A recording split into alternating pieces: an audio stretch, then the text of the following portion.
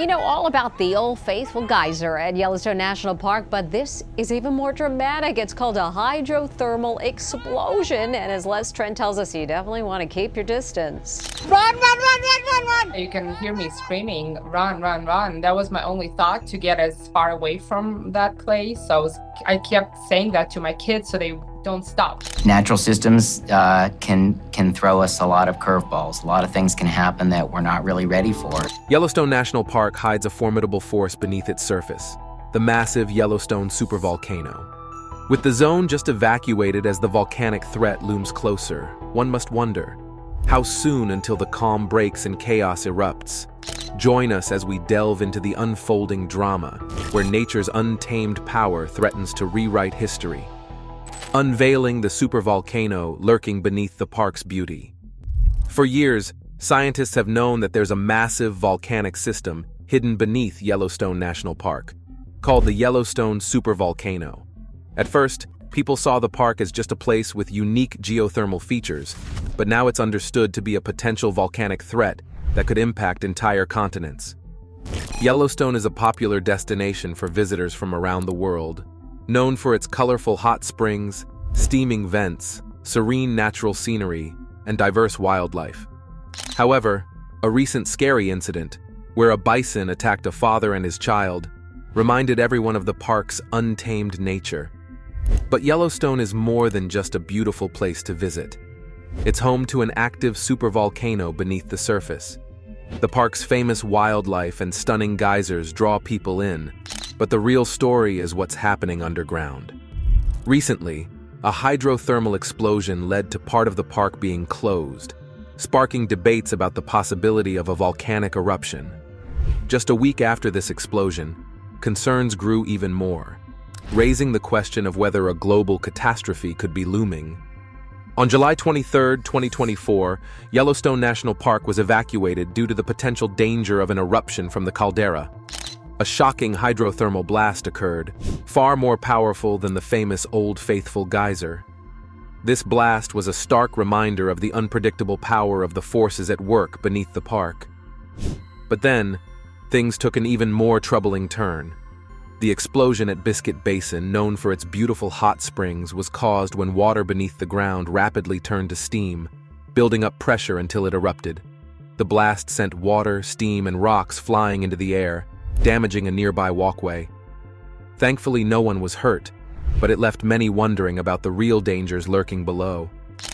Despite reassurances from park authorities that such events are normal and unpredictable, the fear of the supervolcano beneath the park has led some visitors to reconsider their trips. The recent events have fueled speculation about increasing volcanic activity, raising concerns about a potential catastrophic eruption. Yellowstone has experienced 3 major eruptions in its history. The recent minor events, along with geological shifts and earthquakes in the area, have some people worried that another big disaster could be on the way. Despite these fears, scientists at the Yellowstone Volcanic Observatory are telling the public that there's no immediate threat of an eruption. They say that the current volcanic activity is consistent with what's been seen in the past, with no signs of an impending disaster. This raises questions about how scientists can stay so calm when there seem to be so many warning signs. To understand why scientists aren't worried, we need to take a closer look at the Yellowstone caldera, exploring its features and understanding the real risks it poses. The volcanic system beneath Yellowstone is one of the largest on Earth, and it's shown signs of massive eruptions in the past. These huge explosions shaped the landscape we see today. According to experts at the Yellowstone Volcano Observatory, the Yellowstone caldera, a large crater-like formation, was created by a series of these enormous eruptions, with the most recent one happening about 600,000 years ago. Recently, Steamboat Geyser, which is even taller and more powerful than Old Faithful, has become active again. This area, about 30 by 45 miles wide, sits on top of 2 huge magma reservoirs. These reservoirs form a complex underground system. The shallower one lies between 5 and 20 kilometers below the surface, stretching about 90 kilometers long and 30 kilometers wide. It contains over 10,000 cubic kilometers of mostly thick, slow-moving magma, About 20% of this upper chamber is molten rock, while the rest is even denser magma. Deeper down, between 20 to 50 kilometers underground, there's an even larger chamber filled with more magma. The lower chamber heats the upper one, and they're connected by a network of channels and cracks called dikes. The entire system is fueled by a plume of hot rock that rises from deep within the Earth's mantle, bringing both heat and molten rock closer to the surface. An eruption could happen if the temperature and pressure within these chambers reach critical levels. A group of volcanologists, led by Michael Poland, is using thermal cameras to monitor a 50-meter-wide area of magma. This hidden pool of molten rock powers Yellowstone's famous geothermal features like hot springs, geysers, mud pots, and fumaroles, making it one of the most thermally active places in the world. The Yellowstone Volcano Observatory, established after an explosive incident at Biscuit Basin, is managed by Michael Poland and consists of 9 different agencies. These experts monitor volcanic and seismic activities in Yellowstone and report on them regularly. While historical data reveals only 3 major eruptions in the last 2 million years, suggesting infrequent significant events, there's no current indication of increased volcanic activity. A large eruption, if it occurs, could be globally devastating, but such an event is not imminent. To reach these conclusions, the Yellowstone Volcano Observatory uses various techniques to detect changes in volcanic behavior. Teams of geologists use seismometers to detect small earthquakes, which can signal changes underground. They also use devices called digitizers to gather and analyze this data, ensuring that any significant changes are noticed and investigated quickly. Monitoring earthquakes is really important because they can be a sign that magma is moving underground. As magma rises, it can cause more earthquakes, which shows that things are getting more active beneath the surface. Yellowstone does have thousands of these small quakes each year, but most of them are just the Earth's plates shifting naturally. It's not necessarily a sign that the volcano is getting ready to erupt. However, something interesting has happened recently. The quakes started occurring more frequently, every half hour instead of every 40 minutes, indicating some changes below ground. Scientists monitor Yellowstone for ground movement using GPS and radar, observing if the ground swells or sinks to detect magma movements. However, these changes alone don't predict an eruption unless they occur frequently and together. They also track gases from the caldera, and current gas levels are normal, indicating no increase in volcanic activity. Additionally, they check the park's geysers and hot springs for changes in temperature, chemistry, and flow rate. Currently, these hydrothermal features appear normal, showing no signs of underground disturbances. Yellowstone's seismic silence and the low chance of eruption. Experts study past volcanic eruptions to try to predict when the next one might happen. So far, all the data suggests that there's little chance of a big eruption anytime soon. The current seismic monitoring tools haven't detected any of the usual warning signs, like major ground shifts, lots of earthquakes, or high levels of gas.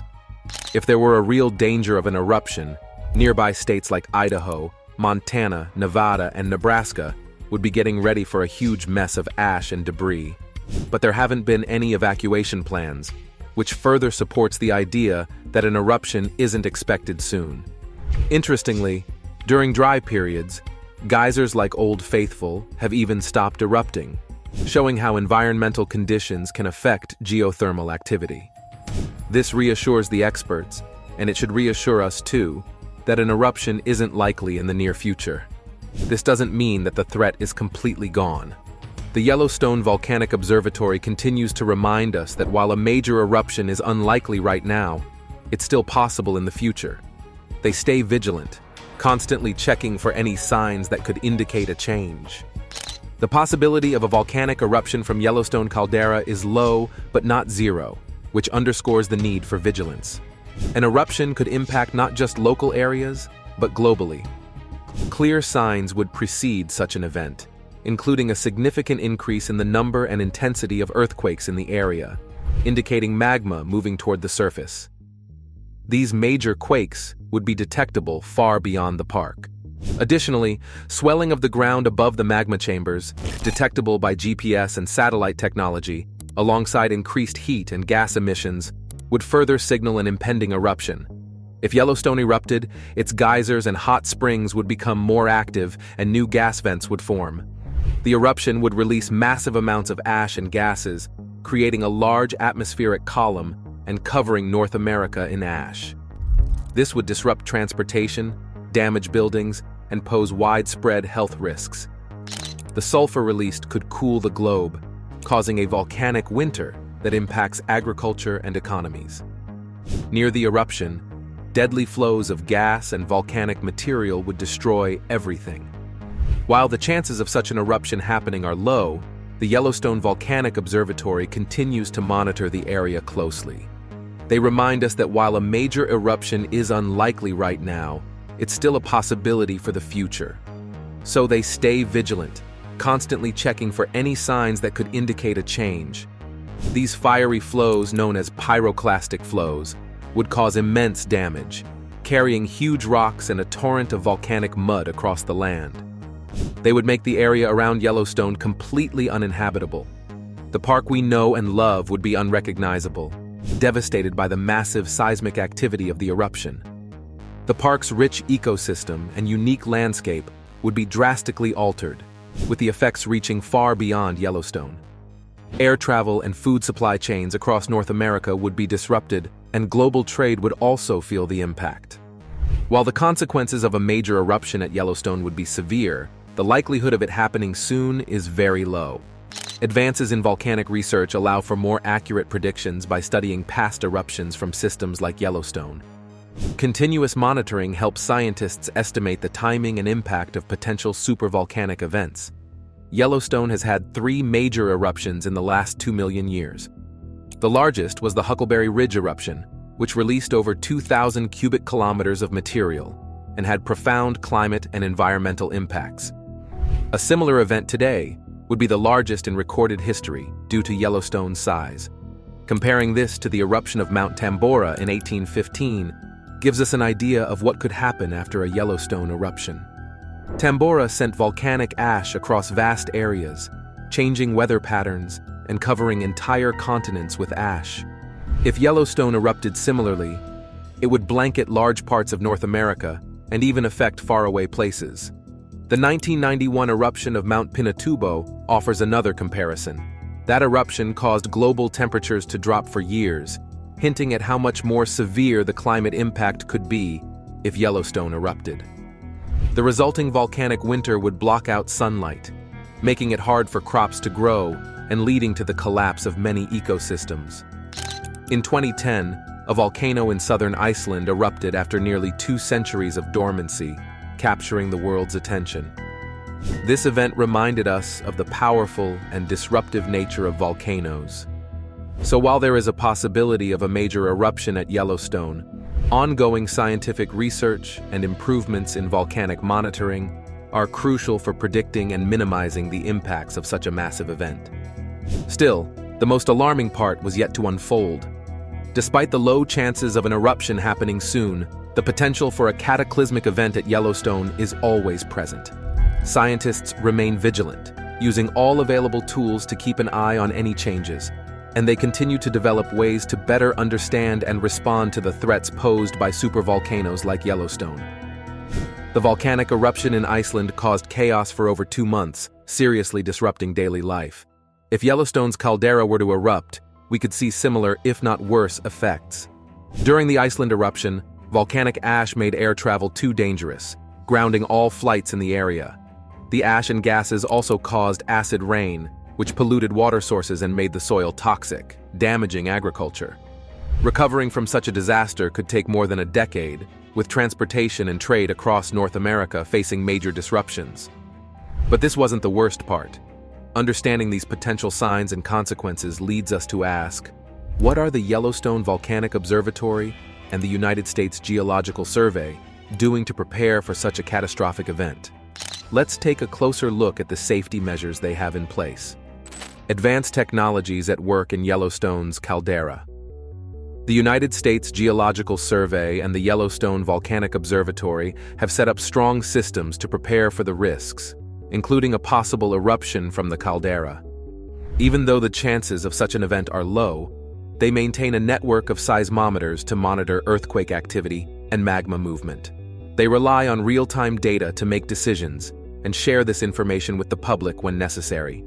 But that's just the tip of the iceberg. Advanced technology is used to detect changes in the ground, like swelling or sinking, which can show if magma is moving closer to the surface or retreating deeper underground. Many monitoring stations track levels of gases like sulfur and carbon dioxide, which can signal increased volcanic activity. If something unusual is detected, researchers are alerted right away. Regular updates and warnings about volcanic hazards are provided by the United States Geological Survey to keep the public informed and ready to act if volcanic activity increases. The Yellowstone Volcano Observatory has detailed plans for emergency evacuation routes, public shelters, and other communication methods. These plans cover different possible scenarios because predicting exactly how such a massive event might unfold is very challenging. Detailed strategies are in place to manage air travel during an eruption, including rerouting or canceling flights to keep passengers safe. Stockpiles of essential supplies like food, water, and medical resources are also maintained to support communities that might be affected. Ongoing research into Yellowstone's geological behavior helps improve the ability to predict and assess the risks. Considering the potential global effects of an eruption, international cooperation is essential. This means sharing important data between countries and pooling resources to fund response strategies, which can help reduce the economic and social impact. Community involvement is also crucial, with training drills designed to prepare residents for the first signs of an eruption, making sure everyone is ready to handle the challenges that might come. These comprehensive preparedness measures highlight the importance of active participation in drills and emergency exercises. By getting involved, civilians can better respond to a volcanic disaster, helping to protect lives and resources when faced with such a powerful force of nature. Being prepared for whatever nature throws at us is really important, especially when we think about the powerful forces under Yellowstone National Park. With resources like the United States Volcano Hazards Program, there's guidance on what to do before, during, and after a big volcanic eruption. While the United States Geological Survey and the Yellowstone Volcano Observatory see a potential eruption as something we can manage, NASA considers it a much bigger threat, like an asteroid strike, because it could have serious global effects. NASA has been keeping a close eye on the Yellowstone caldera using their advanced satellites. They've noticed that the magma chambers under the park are slowly filling with hot magma. If this magma reaches a critical point, it could cause an eruption. Although the Yellowstone Volcano Observatory hasn't reported any immediate dangers, NASA has been thinking ahead and has come up with a plan to try to prevent this from happening. NASA's plan involves cooling the massive magma chamber beneath Yellowstone to keep it from reaching eruption-triggering temperatures. The idea is pretty bold. NASA wants to drill a series of deep wells around the park and pump cold water down into the ground. The water would absorb heat from the surrounding rocks and magma, then be brought back to the surface. Not only could this stop an eruption, but it might also generate clean energy for nearby areas. At first, this plan got a lot of attention because it showed a new way to tackle one of nature's biggest threats. After all, this is the same agency that put people on the moon. Such a plan could help scientists learn more about volcanic activity and maybe even prevent future eruptions around the world. Even though this plan was introduced over 4 years ago, the government hasn't provided the resources NASA needs to make it happen. There are many reasons for this. For one, the technology needed to drill into the magma chamber would have to withstand extremely high temperatures and pressures, which current drilling equipment can't handle. Plus, cooling the magma would require pumping massive amounts of water for thousands of years, which is a huge undertaking. Nevertheless, what happened next is even more concerning. Messing with active magma chambers is very risky. The drilling could accidentally trigger the very eruption it's trying to prevent by changing the pressure inside the chamber. It could also cause major environmental problems, like earthquakes and contaminated groundwater, which would harm local ecosystems and make water unsafe to drink. The financial costs of this project would be enormous. Developing the right technology and dealing with the environmental risks would cost far more than the energy benefits the project might provide. While NASA's idea is forward-thinking and could potentially solve a big problem, actually making it work is another story. The technical, financial, and environmental challenges are huge, and with what we know now about volcanoes, there's no guarantee it would work safely or at all. So for now, this plan remains just an idea. Maybe in the future, as technology improves, it could become more realistic. But for now, the best thing we can do is keep monitoring the situation closely and be ready to respond if we see any signs of increased activity, without jumping to conclusions about an imminent disaster.